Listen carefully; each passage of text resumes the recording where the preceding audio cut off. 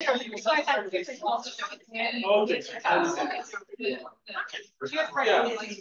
I know. I got there 5 minutes early.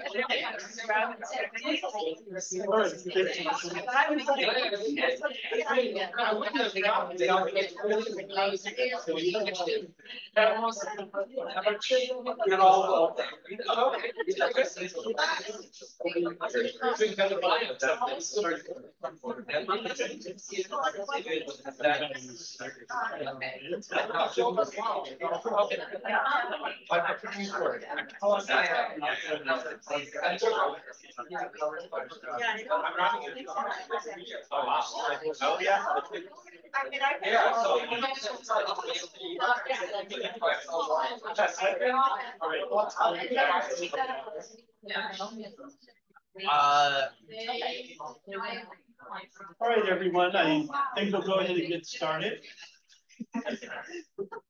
See, the clock in the back is not too accurate, so we'll try to stay on the real time.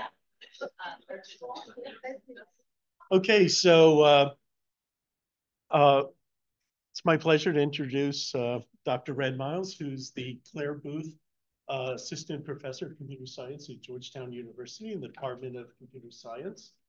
And if you look at the bio, Elissa's worked in so many different places, including Max Planck in Germany, Microsoft, Facebook, a few other places as well. So a wide range of experience. And she's published in Usenix Security and in SOUPS conference, which long time ago, Paul and I went to. So a lot of different things. Okay, and just to address the obvious thing,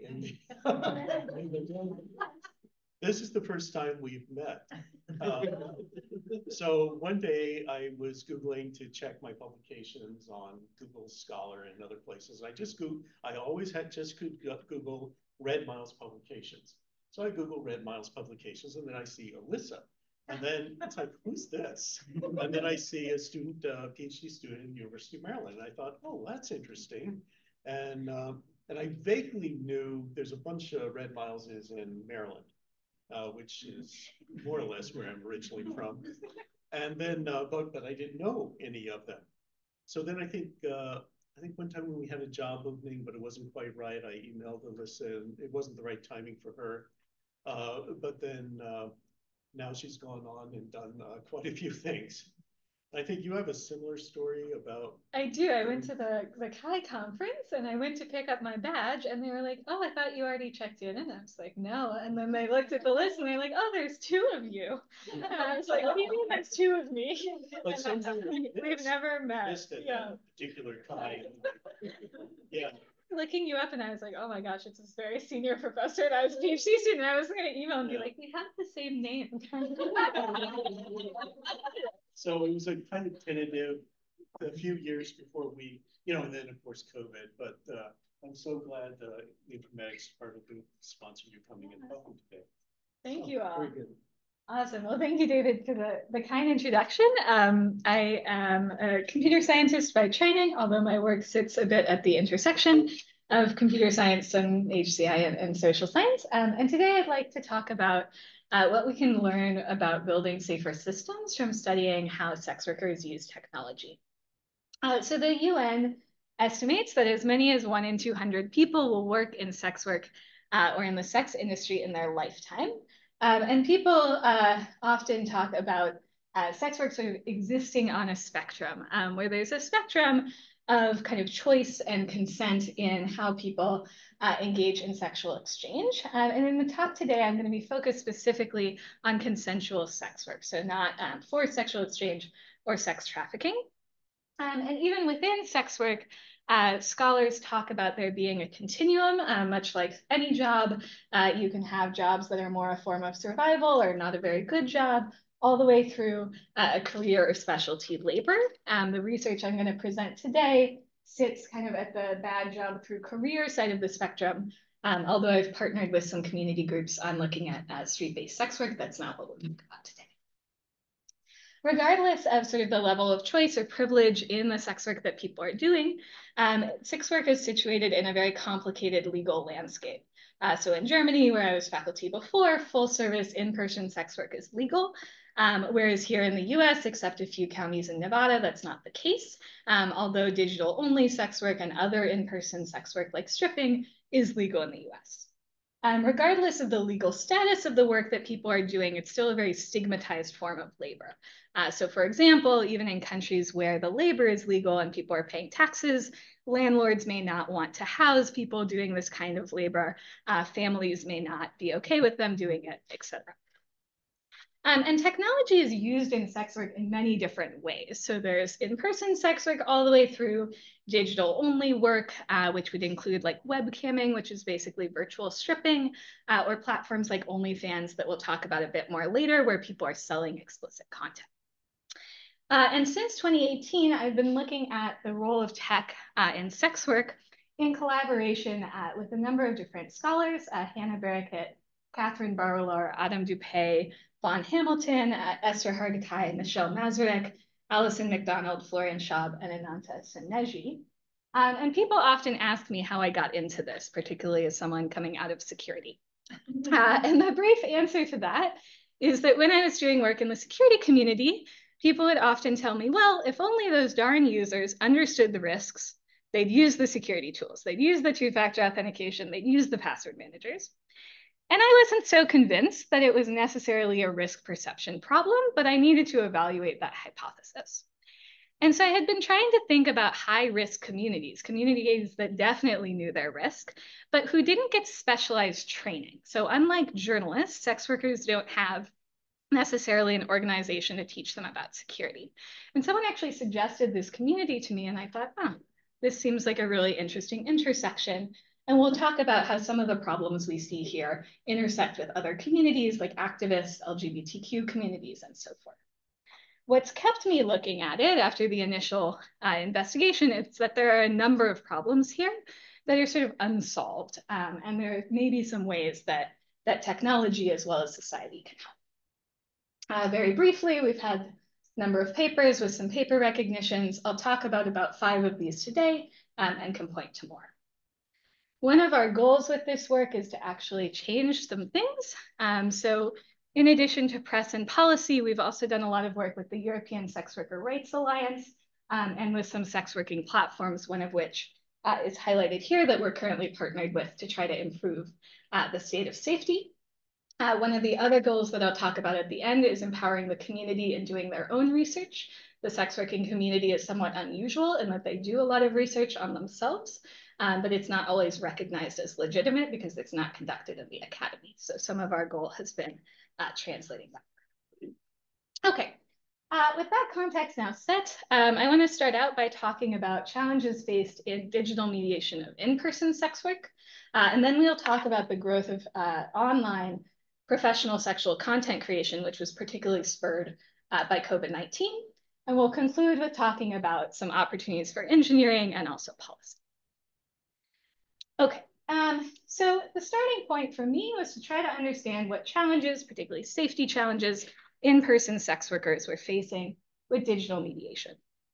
And in order to answer that question, we ended up conducting a 2-year-long mixed methods research project. And this project aimed to answer the question, how do sex workers want to use technology and what barriers do they face in doing so? And in order to answer that, we conducted 29 interviews and 65 surveys with sex workers in 3 countries where sex work is legal. And we recruited participants through in-person flyering in areas with brothels and massage parlors, through sex work unions, and to a small extent, less than 10% of our sample, through snowball sampling. Now, this was a community that I was new to working with, and so I wanted to make sure that when I was doing this research, I was doing it in a way that fit with the community.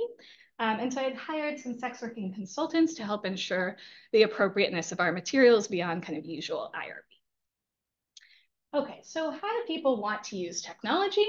Then we found that there were 6 primary technology needs. The first is advertising, right? You have to bring clients to you. While some people are working in brothels or massage parlors or with kind of organization, One of the big benefits of digital sex work is that you don't have to work with a manager. You can work independently. You can have a personal website, and there are a lot of listing platforms you can list on. People also want to make sure that their clients are safe to meet with. You don't know this client before they contact you, and so you don't know that they are who they say they are, so people are running background checks. And also, as there's been some work in the Chi community, by Angelica Strohmeyer and colleagues, they will use what we call bad client lists or other resources to check whether others in the community have had a bad experience before they meet someone. People, of course, are communicating with their clients and also trying to accept digital payments, although we'll talk about some issues that people had with that, as well as receive gifts. People also want to use technology for support and education. So it's not necessarily the case that you can just kind of get started in sex work and go to a training academy. You're really learning from your peers, how do I do this safely? How do I set my pricing? So on and so forth. And that is a core way that people are using technology, particularly if they're not connected to an in-person community. They're also trying to do activism around sex work regulation. These are the ways people wanted to use technology. What we found was they often were unable to do so. And one of the main reasons they were unable to do so was platform censorship. So platforms often censor both sexual expression and sex work, regardless of the legality of that labor for the individual in their country. So to give some examples, one participant told us, I don't know how many followers on Instagram, and at some point I hadn't even posted nudes or violated the terms of service. At some point it was just deleted. So that definitely hurt my business, not in a way that I bled to death, but it was shitty. Someone else kind of summarized the situation as someone who offers proactive erotic services, you are clearly at a disadvantage in the American-dominated internet. There is censorship, content that must not be present, page blocks, photos that must not be shown, and restrictions. So most of the technology platforms people are trying to use are US-based. There's both been US policy changes as well as just kind of general American sort of attitudes towards sex and sex work that are impacting folks who are doing legal business elsewhere. This was an especially big problem with payment. So people said it would be great if I could take PayPal. But sex work is forbidden there, and I've had colleagues who tried to use it and they've been banned for life.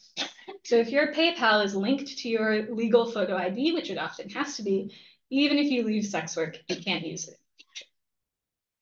And if you look at the terms of service, for example, for Instagram, they ban any content that facilitates, encourages, or coordinates commercial sexual services. That can include conversations about harm reduction, health techniques, etc., anything kind of related to sex work. So the first participant who said, I didn't post nudes, just being a sex worker could be enough for the account to come down.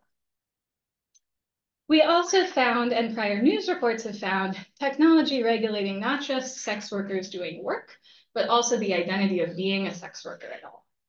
So Airbnb in particular, we had a number of people reporting being banned just for being sex workers. I have not shown my face. I don't use the same email or phone, and I don't work from Airbnb, and still I get banned. We had one participant who had a phone for work, phone for personal, and a phone just for Airbnb.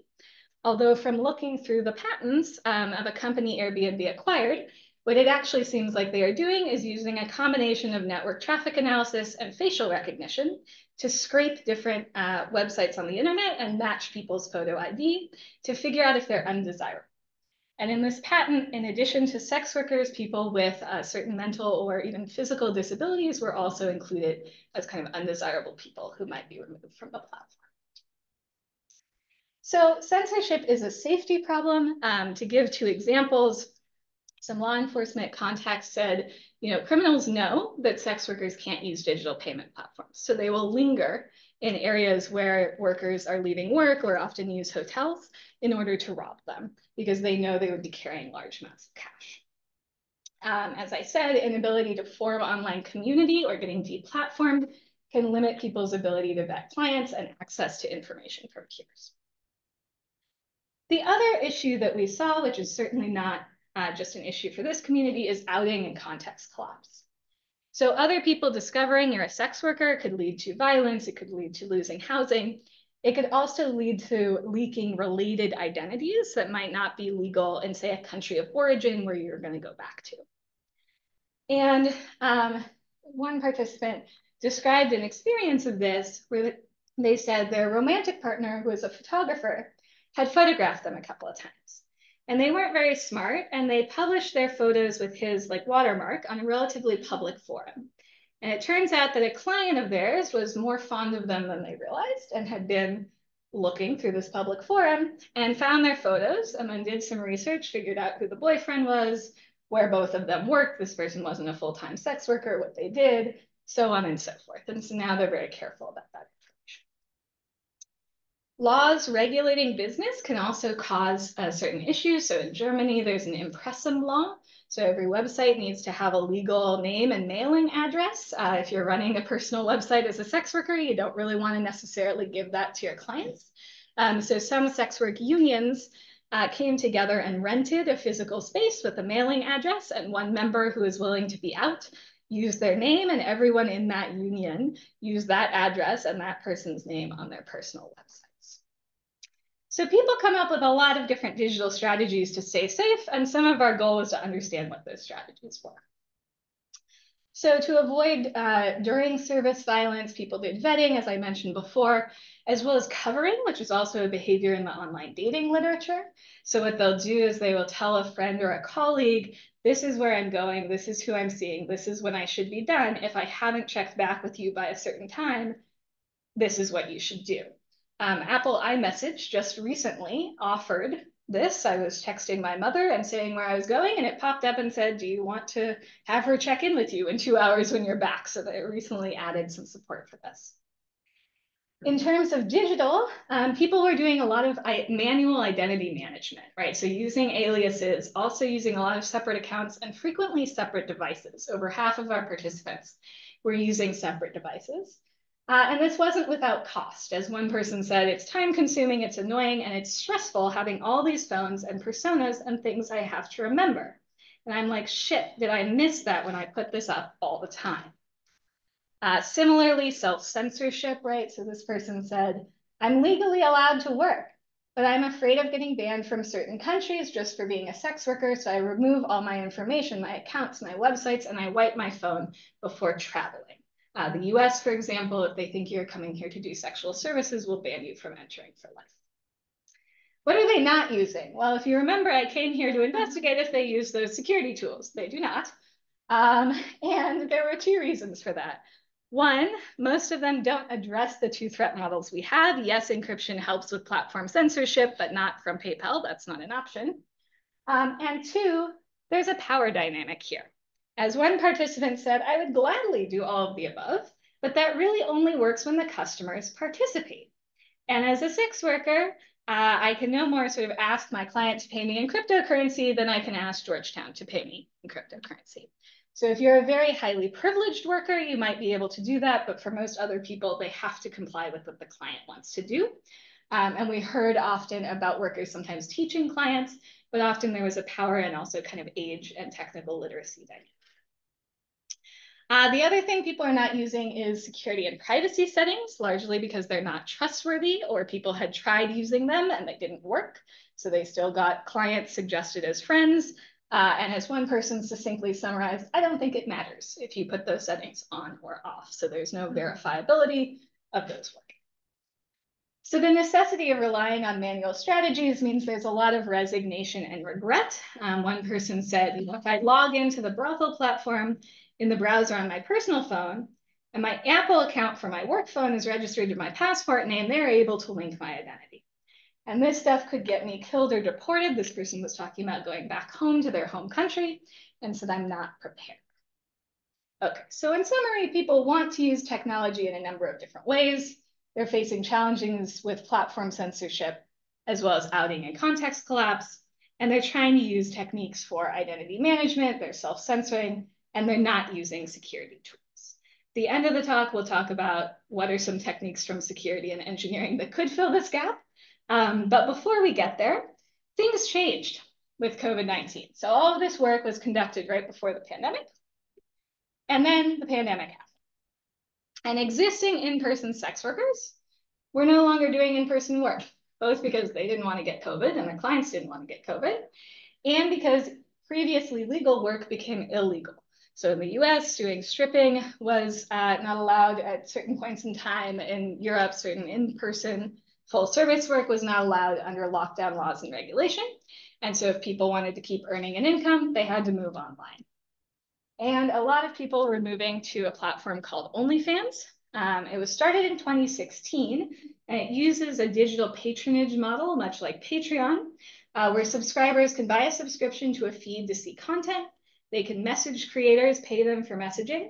They can request custom content, pay tips, pay-per-view, etc. And while the platform was started in 2016, you can see a very rapid uptick in user base over the pandemic.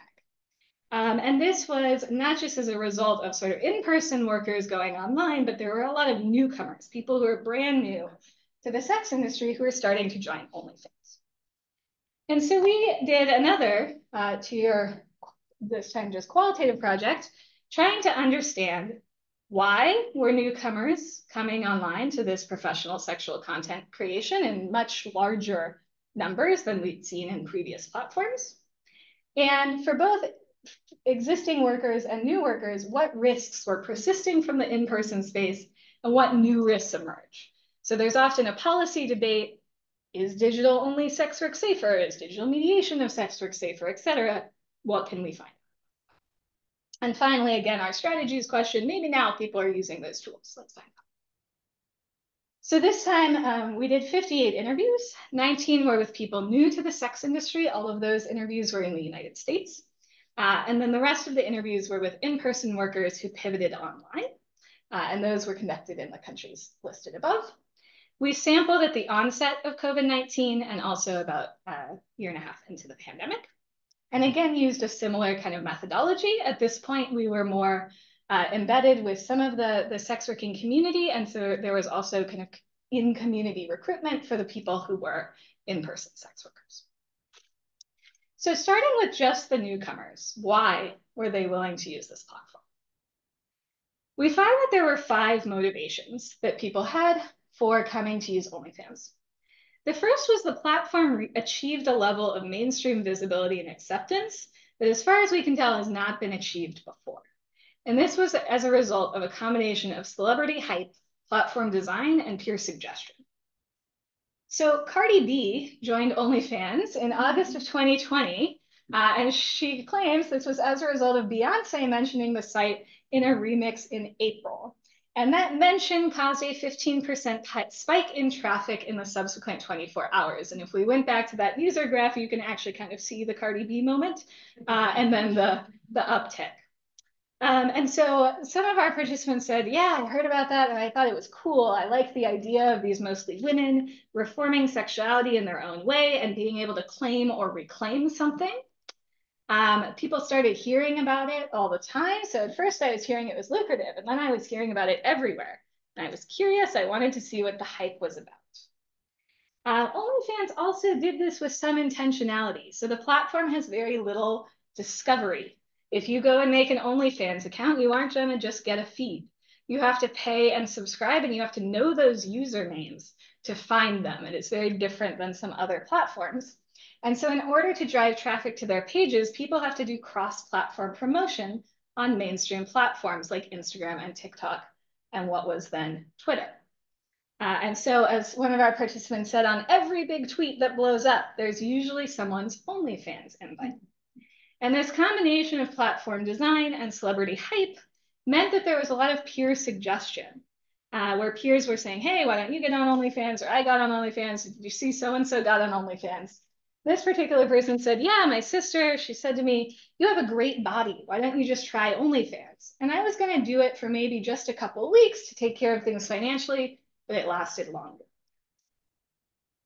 The second reason that people are joining OnlyFans was that they perceived it as being a better form of labor.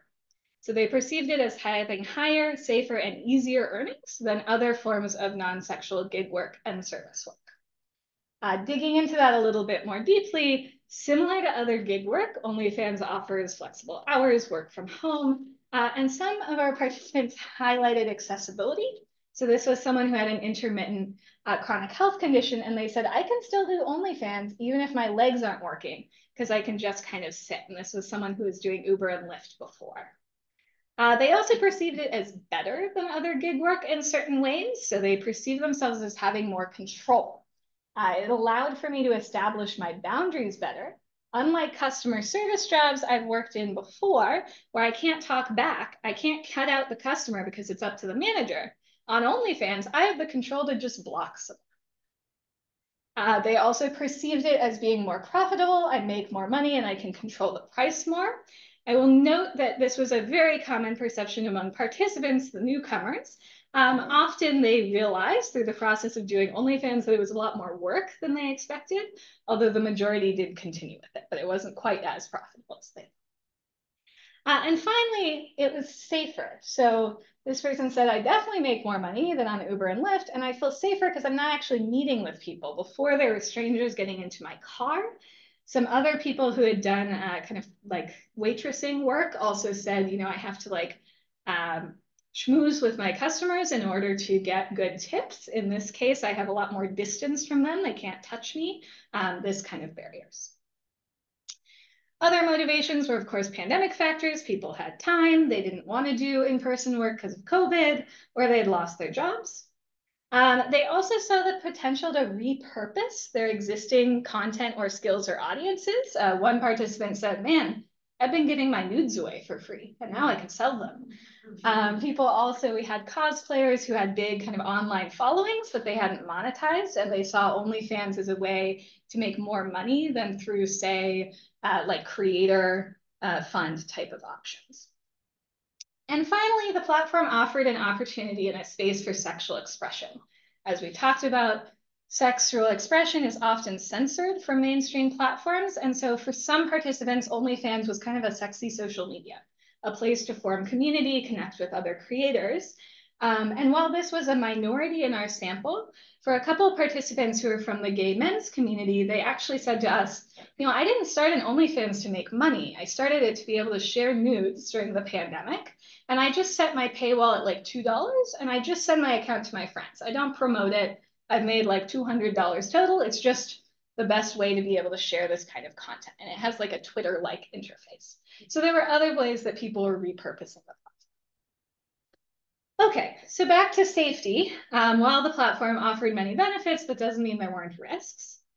So digital-only work requires a bigger digital footprint, and this is what we heard especially from the in-person workers. So you're having to promote on more platforms, and that means you're subject to potentially more censorship. When people are doing in-person work, they might have an Instagram account or like one social media, but mostly they are advertising on like brothel listing platforms. Now you're really having to push out your content to a lot of places to drive traffic. And this censorship was not being felt equally, and this is certainly not the first work to report this, right? As one person said, it's frustrating to be living constantly censored, both on Twitter and Instagram.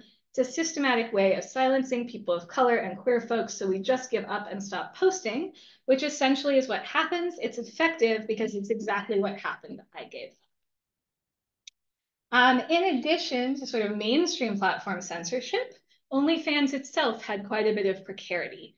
So in summer of 2021, there was a lot of pressure from anti-LGBTQ, anti-other things group on banks to put pressure on both Pornhub and also OnlyFans to do better with child exploitation imagery. And as a result of the pressure from this group, the banks actually pulled their willingness to do payment processing for those platforms, which led OnlyFans to immediately ban adult content from the platform.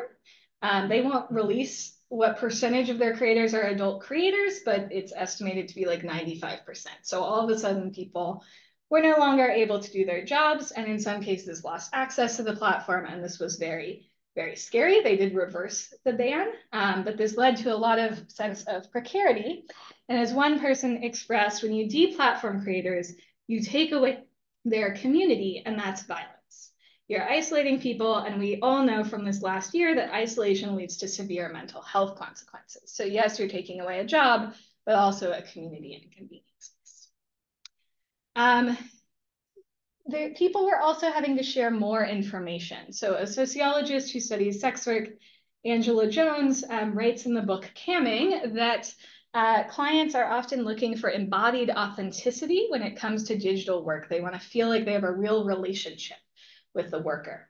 And as a result, workers need to create a very rich online persona for their sex working persona, which means they have to share more about themselves than in in-person work where that authenticity can be made in person. And this can lead to some scary interactions with this sharing. So one particular participant said, I took a selfie in the bathroom and I uploaded it to Twitter. A guy went to the same bathroom and posted a selfie of him in that bathroom under mine. Like, I know where you are. Those stalker things are the ones that make me more scared. And they said that this happened about 30 minutes after they had left that bathroom that was in a public space.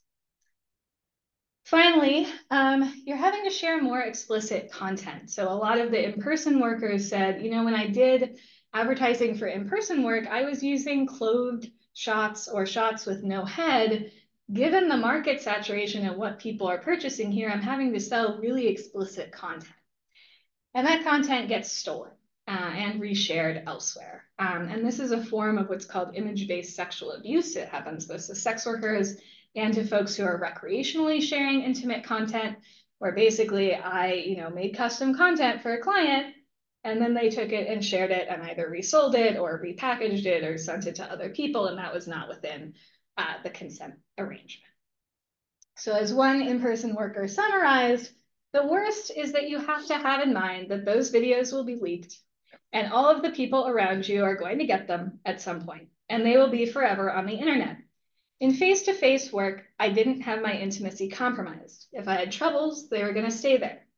With online work, people will have photos and videos of everything, and I won't ever be able to delete that. They will stay floating around forever. Also, if I stop sex work, that may affect me in the future too. So most of the in-person workers we talked to did intend to keep doing digital work, in part because it offered certain forms of safety in terms of more distance from clients. But one part of their threat consideration was, well, I already had to do this online work. The stuff is already out there, and it's already out there forever. So now that I've kind of made that shift, even though I wasn't happy with those risks, I'm stuck. Okay, so what strategies are people using to stay safe, since we have a bit of a different threatscape here? We see a lot more censorship evasion strategies than we saw before. In the in-person sex work, people mostly were complaining about censorship, but just kind of letting it happen. Here we have a lot more evasion. So people were using tools to try to figure out what would and wouldn't be censored. One participant described a page that claimed to use the same machine learning as Instagram in order to tell you if this content was too sexy and whether you could upload it to Instagram. I doubt that it does use the same machine learning, but that's how it was pitched. People are also diversifying platforms, so they're username squatting, they're preparing for the future, especially after that OnlyFans ban. They're compiling lists of their clients, because in a way, the platform really has a lot of control with having your client list, and if it goes down, all of a sudden you have no idea who your subscribers were. So people are starting to diversify across other platforms and kind of try to keep track of their clients. And they were still self-censoring or trying to get around platform censorship. So TikTok started censoring OnlyFans links, so people put it behind a link tree. Then TikTok crawled the link tree and they put it behind another link tree, and the usual. And also people were very careful with terms of service. So usually when we study security and privacy, no one ever reads the terms of service, and for very good reason. Our participants here are the exception. Over half of them had read the entirety of OnlyFans terms of service, if not other platforms. And some of them had made cheat sheets to know what they could and couldn't post. So they are really actively trying not to get deplatformed and to comply with the rules. They just don't know what they are. People are also trying to protect their content. So we saw some interesting techniques where people would put almost like doxing level information in a watermark of a piece of content. So like the client's name, if they had their address, they would say the client's name a lot in a video in order to reduce the likelihood that they would reshare. People would also try to do content tracking. So the main way you get your content down, recreational sex worker, American, not American, is using the Digital Millennium Copyright Act, which says if you took this piece of content, you are allowed to take it down. And so one person said, well, there's some competitor to OnlyFans, and they will automatically send these takedown notices. So they'll crawl the internet and presumably use facial rec or some other image matching to try to find your content that's been re-uploaded and then send these takedown notices. And so they were considering switching to that platform just because they'd be responsible for takedown. People also used Google alerts for their stage name, all sorts of different techniques to try to see what was out there. Finally, for outing, people are still doing identity management, right? So one cosplayer said, so easy to get people who are creepy and they're trying to find my Facebook account. They're finding out where I worked, where I lived. So going by a different name adds a layer of security. They're hiding identifying features. This particular person did some photos only with the top half and some photos only with the bottom half of their face. But of course, a client stitched those together and said, look, I know what your face looks like. A lot of folks would hide tattoos, shampoo bottles in the background, all daylight, weird room shapes, anything to try to avoid identification. It was very hard to sell content with no face. So while people would like to do that, it was hard to make a living. And finally, this person described a mistake where they said, while I was on holiday, I posted a picture of myself on the beach on my main Instagram with my friends and family and on my point Instagram, and I tagged my location. And some client clicked on that location tag, scrolled through all the pictures from that beach and found the main account. Okay, so we talked about a lot of problems. What can we build? And then we'll talk about why building won't solve the whole problem. So what do we need? Well, tools that provide algorithmic transparency. We've all been saying this, we still need them. We also need tools that accommodate multiple personas. This was especially prevalent for this community, but also for other communities, and tools for tracking and protection of content. Doing digital rights management in a decentralized way when you're a small creator, very different than being Warner Brothers and trying to get your content down. And these tools help people other than sex workers, right? So algorithmic transparency helps racial and gender minorities, helps activists. Multiple personas also helps journalists, activists, LGBTQ users. If I'm not out in one context, then I might want to be two different people. I don't need ads leaking that information. And tools for tracking and protection of content help recreational sharers of this content and image-based abuse. So how do we build it? I'm not going to go through all of these technical directions today, but I'll highlight a couple of them. So in platform censorship, we can think about filter analysis, right? So there's some existing work on model extraction to try to infer what these platforms are doing, but few of them are built for an individual or an outsider to be able to check, will this content be censored or not? And part of the problem there is there's often kind of rate limiting probes. If you wanted to take content and keep posting it, platforms aren't necessarily going to let you do that to evaluate. And it's also not just algorithms that are censoring, it's human reporting. So you could think about what kind of crowdsourcing experiments might be possible here to sort of reverse engineer or audit what kinds of filters are being used. Second thing is robust content matching. So in the child exploitation imagery space, we've been using for a long time a like 1990s algorithm called perceptual hashing, where you can take an image, you look at all of that pixel data and you compute a hash. And then companies can try to hash match whether something being uploaded is the same as a known piece of exploitation material. This is lovely, but it is not very robust to modifications of that image. So if you rotate it slightly, put a thumb on it, etc., not terribly robust. These algorithms are also not designed to be run by individuals, nor are they a proactive search. So they're not scanning and finding the content that you have on the internet. It's just cooperative platforms will check these databases. And there is one for adults. People are also very concerned about the privacy of these hashes. And there's some emerging work that generative AI algorithms are actually able to reverse the images to some level of resolution. We don't know how well yet. And so there's some concern if I let you hash a bunch of my images and I'm basically giving you a data set of my images, if I leak that data set, I'm even worse off than I was before. So there's some open questions if you wanted to do scanning around, how much of the internet do you need to scan to have sufficient coverage to get most of the images? what happens with image obfuscation, and of course, how do you prevent it from being abused? Because you're basically building kind of PIMIze 2.0. Finally, we talked a lot about kind of outing and context clubs, and particularly this kind of multi-persona situation. And this multi-persona situation also extends to like multiple users of a given device. So in the global majority, we see a lot of people device sharing. And there's some existing technical work trying to separate activity on mobile and desktop computing devices or work and personal profiles. But most of these proposals assume it's a single user on the device in different roles, not two users that want to be viewed completely differently.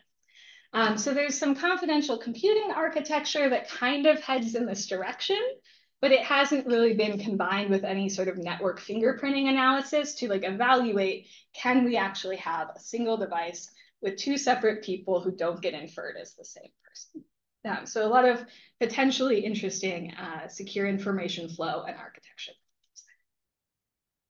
If you're interested in building stuff, we have a paper coming out this month in IEEE Security and Privacy magazine that goes through these directions and the existing literature in the space and sort of where there are some gaps in it.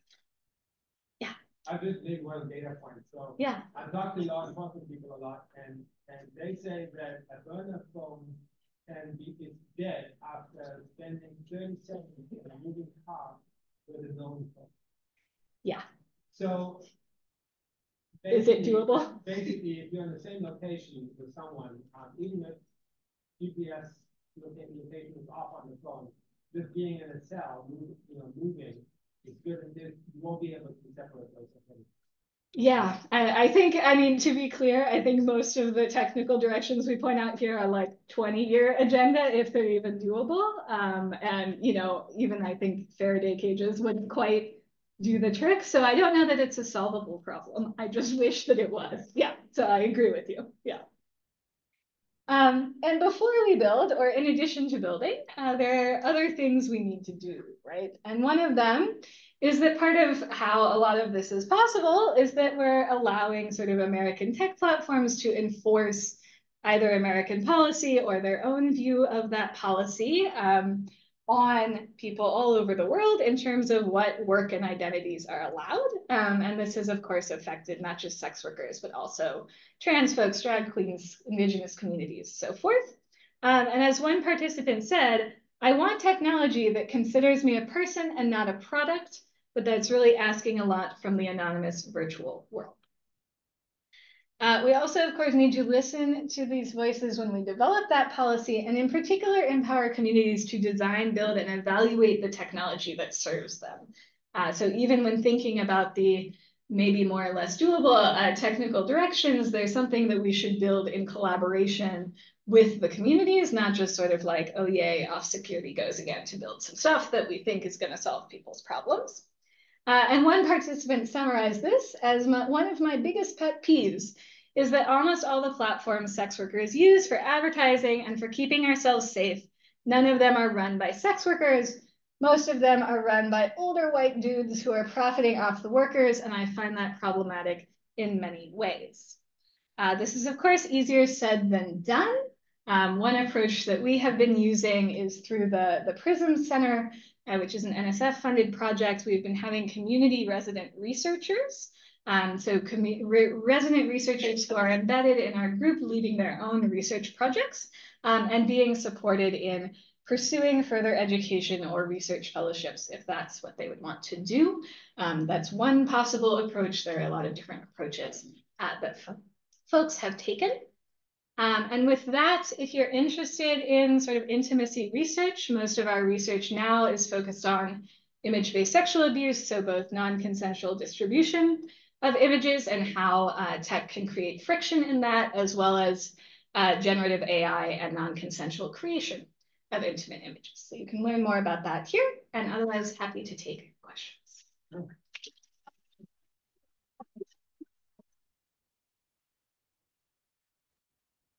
We have a good 10 minutes for questions, so go for it.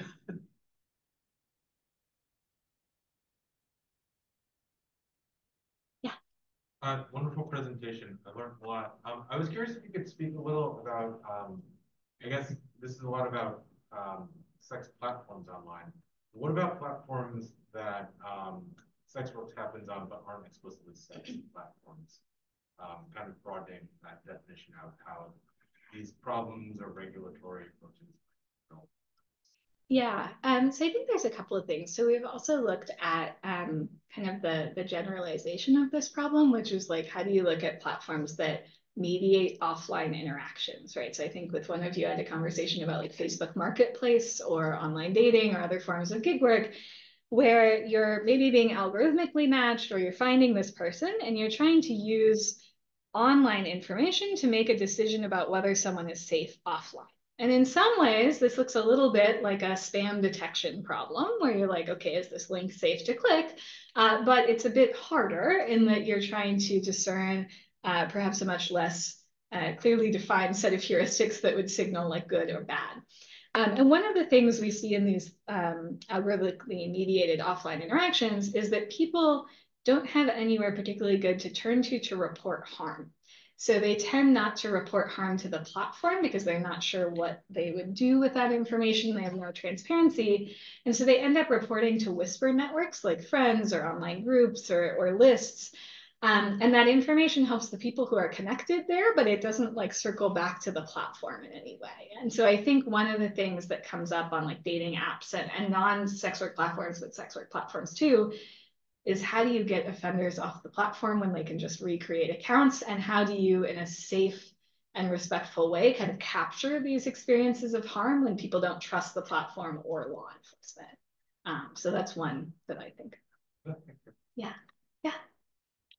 Hi, thank you for the great talk, very insightful. I was wondering if you could speak a little bit about the secondary identities of the participants and like when, like for instance, LGBTQ sex workers or other identities. How does that? Yeah, absolutely. Absolutely. So I'd say the first way it impacts is the degree of risk that people are facing. So certainly for folks who are part of the LGBTQ community or particularly workers of color, we're often, at least in Europe, coming from countries where they would be subject to family violence or deportation or not being able to go home. So we saw a lot more kind of inability to be out. And actually a few workers of color talked about sort of having the privilege to be out and feeling like an obligation to be out to represent the existence of their community because they were never going to go home, for example. And so that is one of the ways that we see it.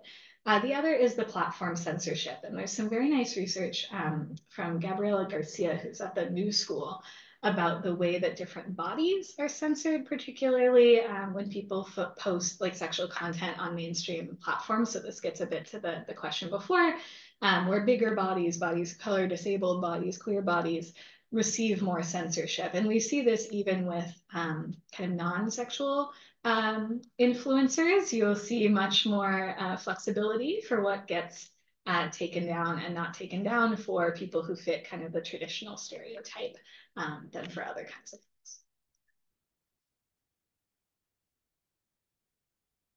Oh, okay, no. Yeah. Thank you. Lucas Silva, wonderful presentation and work. I'm curious about your experience building the connection with the participants. Like, since the context is so much about vulnerability, risks, and trust. I'm curious about how you managed to overcome that gap, and as someone from an institution as well as all that. So I'm really curious about that. Yeah, great question. So yeah, this is a very overstudied population and a population that was often studied from kind of a risky behavior, problematizing type lens. And so when I started, I did not necessarily have connection to this community. So one of the first things I did was actually like reading public forums, both in German and in English, just to understand like the language with which people talked about their experiences in community. And then through various like connections in my network, so I will say the security community is often very connected to like activists and dissidents. I was able to get to some folks who are in the sex working community who are willing to talk to me and talk about the work. And I was also actually in Germany at the time, and I previous to even studying this, would talk to, there was a window brothel in my town, and I would talk to the folks who worked there when I went home from work. And one day I was just like, hey, I'm thinking about doing this thing, like, is this a terrible idea? Would you ever participate? And we had like a conversation, and they actually helped me look at the materials a few times, and we paid them for their time and so forth. So sort of, I don't know, accidental, maybe I should say. And then what helped with a lot of the recruitment originally was that I emailed a number of sex work unions and organizations when I was recruiting. And one of the leaders of one of those organizations came to the interview, and it turns out she was actually vetting whether the interview was like coming from a good place and the quality of the questions. And at the end, she was like, you know, this was a really good study. I'm sending it out on the mailing list. And I was like, okay, great. Woke up the next morning and 100 people had signed up for an interview. And I was like, oh dear, I cannot interview 100 people. And that is in part how it became a mixed method study, because I made a waiting list and I said, thank you so much. I really want to talk to you. Let me get back to you. And then we did kind of a follow-up survey. So what I'd say is once trust was built with the community, people actually want data, and they want kind of academically stamped information to be able to go to policymakers and to tech platforms and say, hey, we have a problem, blah, blah, blah. It just has to kind of come from the right place. And so we try to do a few things in our work, which is aside from Kaufmisch that was mentioned in here, that's like a very widespread German brothel platform. We do not mention the name of any mainstream platforms that people use because we don't want like media to pick it up and be like, oh, this platform, blah, blah, blah, and then there's more censorship. And we also try to take care in kind of balancing how we describe techniques that people use without being so specific that clients would be able to kind of figure out reverse engineer. Thank you for. Yeah, sure. I did write a book chapter for like Eszter Hargittai does these like research methods books about like the experience of doing the first set. Yeah. I don't know which of you can. Yeah, basically. So you come from a traditional security and privacy background, yeah. And I suspect you would not categorize the work you do now as traditional. Many people in this room come from computer science backgrounds and are working now in non-traditional settings and with non-traditional methods. And so I'm wondering if you can talk to us about your strategies for contributing back to those communities you came from and finding a space for yourself. Yeah, thank you for asking that question. So when I first started this work in 2018, it was very much a side project to my main research. And actually at that time I had a mentor at Max Planck, and that's who funded the work, in part because I was like, I have no idea how to fund this in the US. And so I did it kind of on the side. And when I went on the job market originally in 2019, I did not talk about it in my job talk. It was very, spam measurement study. It's very traditional. It was one sentence in my research statement because I'd had a conversation with some mentors that was like, well, if we're going to keep doing this, they better know what they're getting. And so it took a while. We didn't publish the work for a number of years. And when I first started talking about it, people either were like, you just said the word sex at a security conference and I'm running away from you. Or they were like, you must be working on sex trafficking, because that's kind of what was done in security, was looking at networks of trafficking. And I was like, well, there's sex trafficking and there's sex work. It's different. I think the key was kind of framing it in a way that made sense to the community. So that first project, we published one thing at Chi about this kind of American-dominated internet issue, and then we published at Usenet Security about the threat models and the gaps in the security tools. So there's a lot more detail in that paper about like why were VPNs not solving things, why was encryption not solving things. And that was actually very well received. I was very nervous. And to be honest, I was sort of not sure at that time if I was going to stay in academia, because I had sort of gotten the sense like, oh, your traditional security work, yay, this other stuff we can put in a corner somewhere. And so I got a number of different pieces of feedback where people were more receptive. And actually, Allison McDonald, who was the first author on that paper, talked about it in her job talk a couple of years later. So it's amazing to see like how the world changes. And I think a student in the student meeting asked, like, how do I decide when to send to a security conference and when to HCI? And I always think about, like, who do I want to intervene with? Like, is it that I want security people to bring the tools they have to solve these problems, right? Like, can we do something? about the fact that you can't have the phones together for 30 seconds. Like, well, if there's any set of people who can, presumably it's the security community, because we've worked on Tor and we've worked on censorship and we've worked on these things. Maybe we can fix it. If I come to them and I say, people are doing this policy and there's American values and whatever, they're going to be like, cool, I like that. What do I build to solve that problem? And so I think I try to think about like, who am I intervening with and why? And sometimes they're like, yeah, you think you have a nice problem and I don't agree with you, and that's okay. So that's mostly how. So go to Germany to get money. Find really important, interesting work until you've made it. Yes. And find the community where you can make a strategic intervention. Exactly. And once people kind of buy it, then they care more. And now there's lots of different work going on in security with all different communities. So I think it took a couple, it wasn't just me, a couple different people kind of saying, hey, when we say people in usability, there are actually different kinds of people. Let's like dig into that. Yes, exactly. Well, thank you for your feedback. Yeah. I was wondering, first of all, thanks for shedding light on the domain and also contributing to the safety there.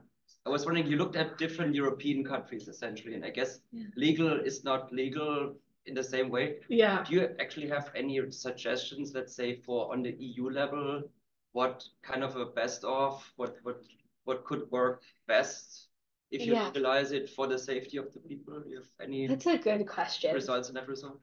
So we're currently doing a project in Belgium with Redmiles, which is the biggest brothel platform there. And Belgium recently like fully decriminalized. Yes, I often say legal and different pieces are decriminalized. They like fully decriminalized sex work. And one of the things that we're interested in is capturing like what safety concerns people have there and comparing them to our past data. We're doing surveys this time with like 750 people through the platform, which is the first time where we're able to get like decent sized quant data. I would be hesitant to maybe make suggestions yet because we've had a lot of smaller samples, but I'm hoping after this kind of examination of Belgium with the recent shift, we'll have more data to suggest. But I think it's a very good question. Okay, I think we should end it there and thank the speaker one more time.